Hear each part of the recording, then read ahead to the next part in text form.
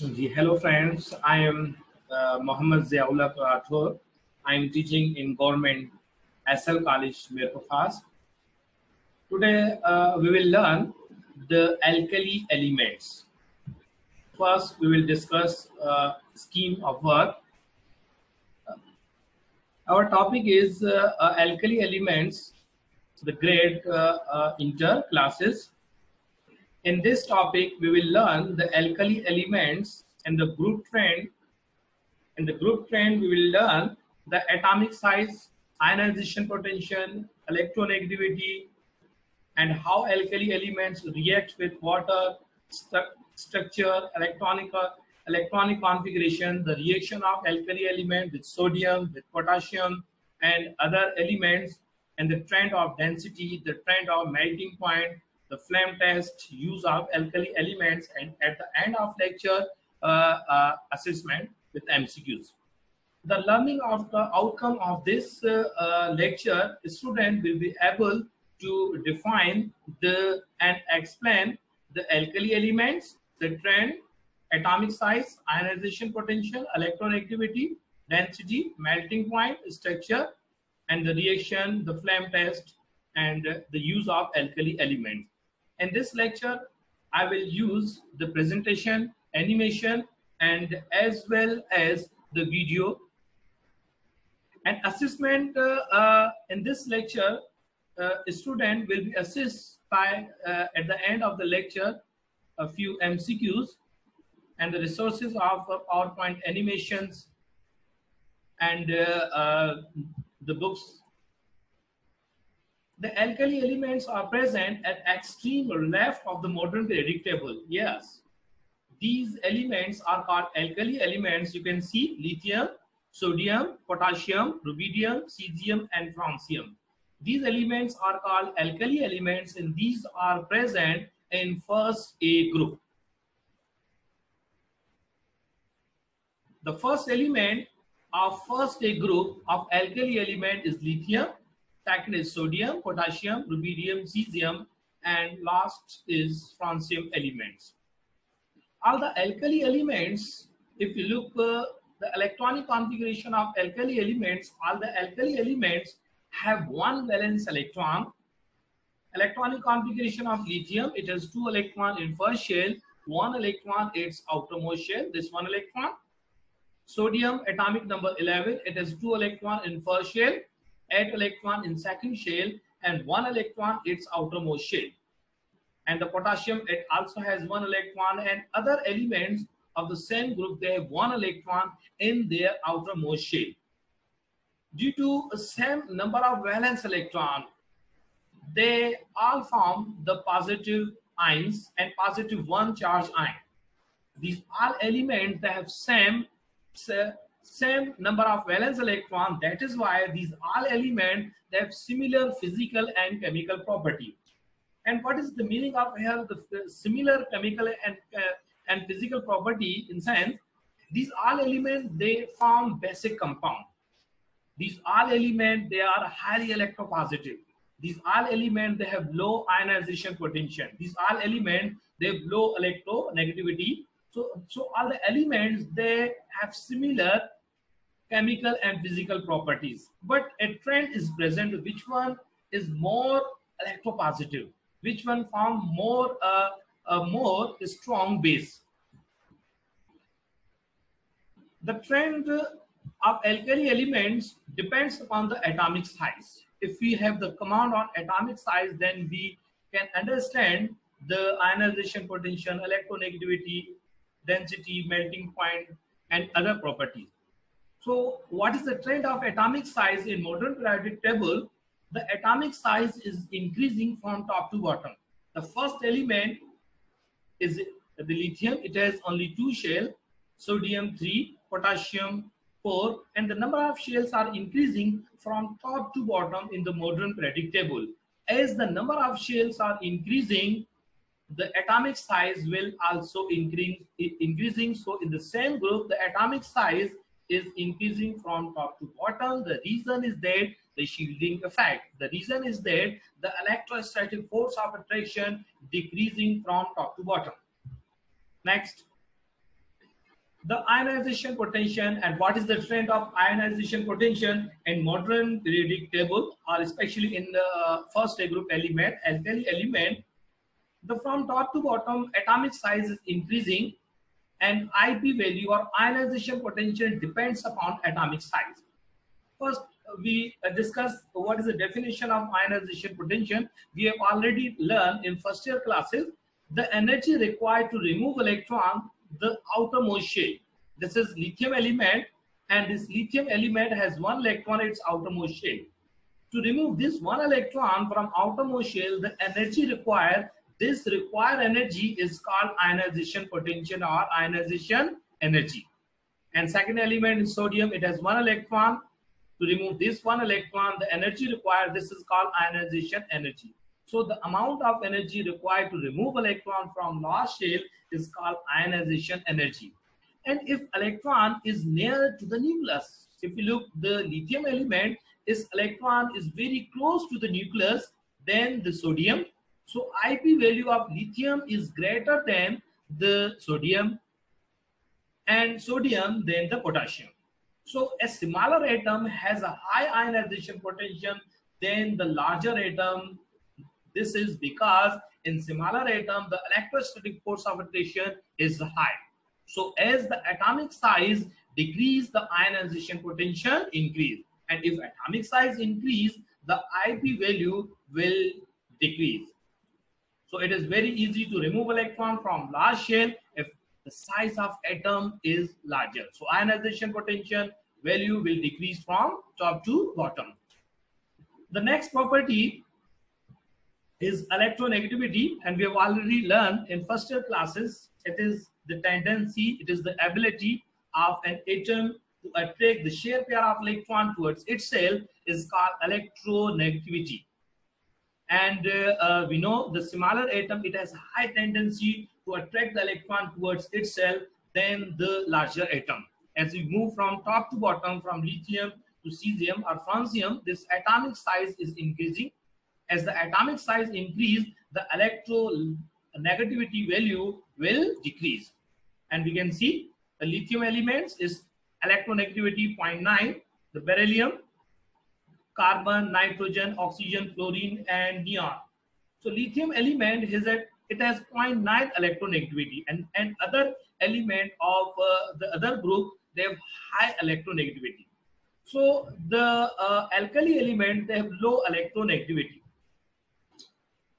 Next, how do alkali elements react with water, and what is the reaction of alkali element? This picture explains the reactivity of alkali elements.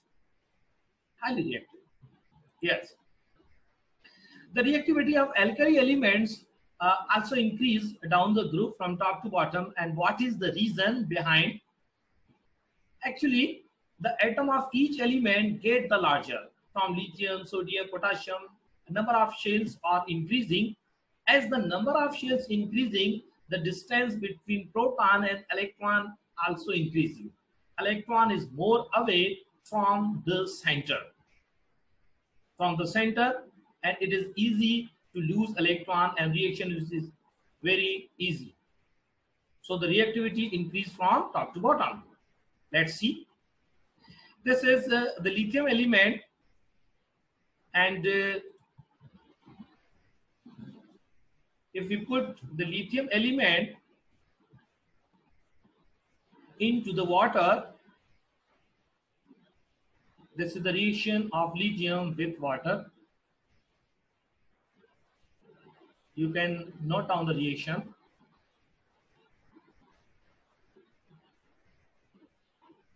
Next element is sodium.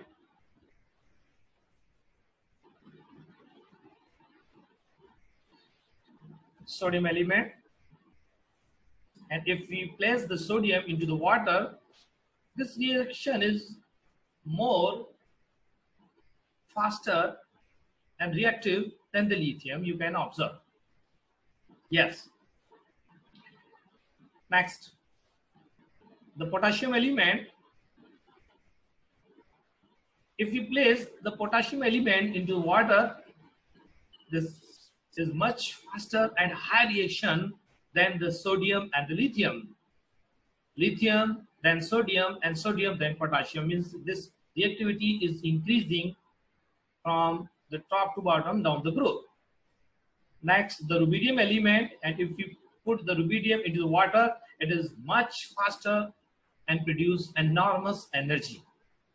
No doubt, we can expect the reaction of cesium element. It is highly reactive then. So the reactivity of a first group element increase from top to bottom. Cesium is a highly reactive element. Student, I would like to display a reaction of alkali elements with water. I have the video and you can note down the reaction of alkaline earth metal lithium element. When we place the lithium element into the water, the sodium element, if you place the sodium into the water, much faster than lithium,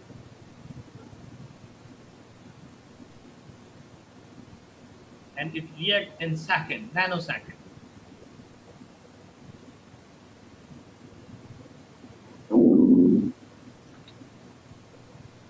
Explosion in slow motion you can observe.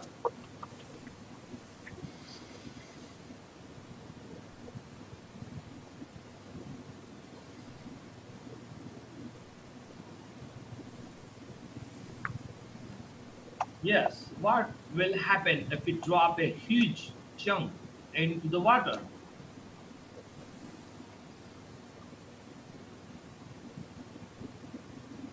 Yes, this is highly reactive. Enormous amount of energy produced.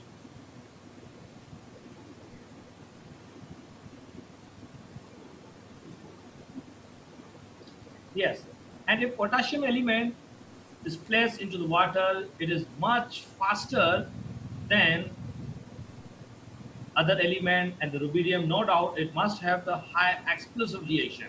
This reactivity is going to increase from top to bottom, and if a huge chunk of the same element is placed into the water, no doubt it is a highly reactive element.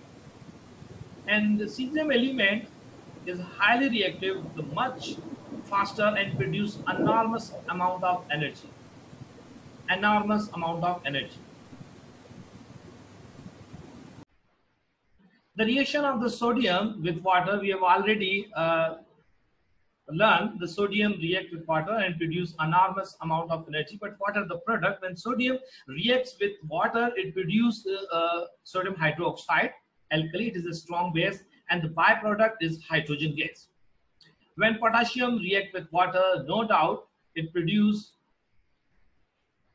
hydroxide, potassium hydroxide, and byproduct is hydrogen gas, potassium hydroxide.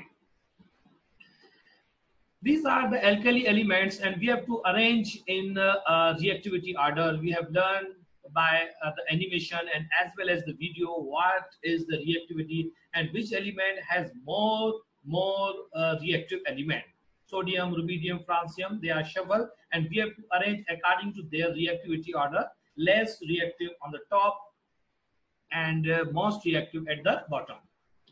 So I think lithium is the least reactive, then sodium, and then potassium, and then rubidium, and cesium, and then francium. Check out what is the answer. Yes, these all are correct. The general property of alkali elements, the alkali elements are soft, they can easily be cut by knife. Softness increasing down the group.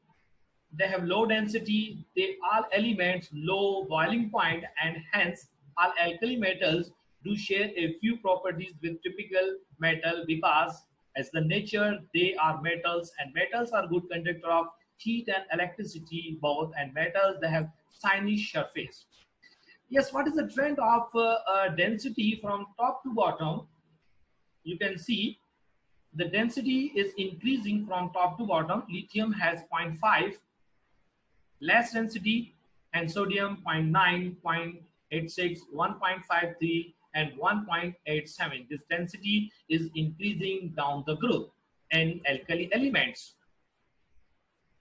The trend in melting point, yes, this melting point is decreasing from top to bottom. And if question arises in examination, if anyone asks why the melting point is decreasing from top to bottom and why lithium has high melting point and sodium, potassium, and the rubidium have low melting point respectively from top to bottom, the reason is that the top to bottom, the binding force decreasing. The lithium, the atoms of the lithium, they have high binding force. That is why its melting point is high, and sodium has more binding force than potassium, and potassium element has more binding force than the rubidium and cesium. So melting point is decreasing from top to bottom because binding force is decreasing. An element has high binding force, it has a high melting point. The reaction of alkali elements, and no doubt alkali elements, they react with air, oxygen very immediately. Lithium element react with oxygen the slowly, sodium the quickly, and potassium is very quickly. The reaction of lithium with oxygen from the oxide, lithium oxide, sodium, sodium oxide, potassium, potassium oxide, and other elements of the same group react with oxygen in air from the oxide. Next, how do you identify the alkali elements? These elements, they have a different color, and this is called flame test. Check out. First, lithium element. Yes, if you place lithium compound in the front of the flame, yes, its flame is the crimson or red. Next, sodium element. If we place the sodium compound in front of the flame, its color is the bright orange. Yes, we can identify the potassium in sodium, sorry. And next, the potassium element, the potassium compound is placed in front of the flame. The color of flame is yellow. Yes. So these elements are identified by their color. And this is called the flame test. Lithium, the red flame, sodium, orange, and potassium, the lilac flame. What are the use of alkali elements? Yes, use of alkali elements. And how many use of alkali elements, metal, you can see blue. They will ask an answer. In this lecture, we have learned the group trend of elements, reaction of alkali elements with water, with air, and with oxygen. Air means oxygen. Let's start the rapid fire. First question. If you know, raise your hand. Yes, how many electrons do the alkali metals have in their outermost shell? Outermost shell means last shell. 1 electron, 2 electron, 4 electron, or 7 electron. If you know the lithium atomic number is 3, write down the electronic configuration. 1s2, 2s1. It has 1 electron in its outermost shell. And you know the sodium elements, its atomic number is 11. Its electronic configuration 1s2, 2s2, 2p6, and 3s1. It also has 1 electron in its outermost shell. So I think they have 1 electron. Yes, it is correct. Second, what is the charge of alkali metal? If alkali metals have 1 electron in outermost shell, no doubt they will lose only 1 electron. So charge is +1. Yes, that's correct. What is the correct order of reactivity of alkali metals from the least reactive to the most reactive? and we have to give the correct order. Sodium, lithium, or potassium, sodium, potassium, sodium, lithium, lithium, sodium, potassium, lithium, potassium, rubidium. I think lithium first, then sodium, and then potassium. Correct. What is produced when alkali metal reacts with water? Yes, we have placed the alkali metal in water and it produces base. Base means metal hydroxide, and with hydrogen gas. Metal oxide, no. Metal oxide and oxygen, no. Metal hydroxide and hydrogen. Yes, that is correct. Next, what are the product of the reaction between alkali metals and oxygen? When alkali metals react with oxygen, it forms oxide. The reaction is oxide, metal, oxide. Which of these statement about alkali metal is not true? It is not the correct. You have to select the statement that is not correct and other are correct. True as you go down the group, as you move from top to bottom. The number of electron, A, the number of electron in the outermost shell increase. B, the outer electron is more easily lost. And C, the outer electron becomes further from the nucleus and the size of the atom increase. Which statement is wrong? The number of electron in the outermost shell increase. No, the number of electron in outermost shells are same. That is correct. Next, question number 7. Which of the following doesn't describe the alkali element? Means which properties not belongs to the alkali element? Shiny surface? No, it is metal. It has shiny surface. Soft? Yes, it is. They are very soft. They can be cut. High density? No, alkali metals have low density. Good conductor is the nature of metals. So answer is C. Next, what is the trend for the reactivity of alkali elements? We have done in this lecture. The reactivity is increasing from top to bottom in the group, down the group. The reactivity is increasing. That is correct. When added to the water, which alkali metal burn with lilac flame and produce the viscous across the surface of the water? Lithium, sodium, or potassium? I think potassium. What must alkali metals be stored? They are highly reactive. They react with water. They react with other substance. So we place into the oil, organic substance. Student, actually these MCQs for you. You have to answer. I have already planned the lecture, but at the end of lecture, I ask the question. And if the student has the concept we have to answer at the end of, then they concentrate the lecture. I hope you will learn more and I will continue my lecture. Okay. Allah Hafiz.